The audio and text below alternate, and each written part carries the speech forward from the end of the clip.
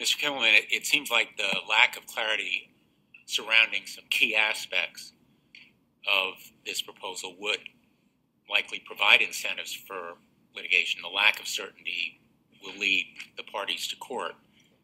Just as an example, I'm not sure I understand exactly what falls inside or outside the definition of a specialized service. So let me ask you, what hope does an individual consumer have against the legal and the lobbying sway and, in fact, overwhelming power of some of the bigger players here if there is that lack of clarity? Thank you, Senator. I think you're absolutely right. I think it's very hard for consumers after the fact. I think Mr. Meisner said this well before. If something's happening to their service, they have no idea where in the network the problem is. They have no idea who to blame or who's responsible. And so very hard to come in after the fact and file a complaint when you're not even sure who is responsible and the other side has massive resources.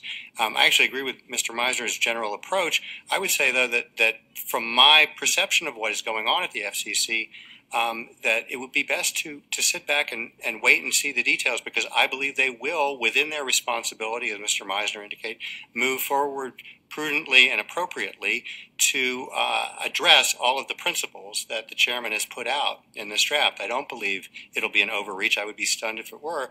And I think at that point, it would be appropriate for the committee to look at that and see, is there something that is left that needs to be adjusted? I think the FCC has gotten the message loud and clear to be careful and prudent in how it applies its current authority. So you're saying, in effect, that legislation at this point may be a solution in search of a problem before we know whether there is overreach?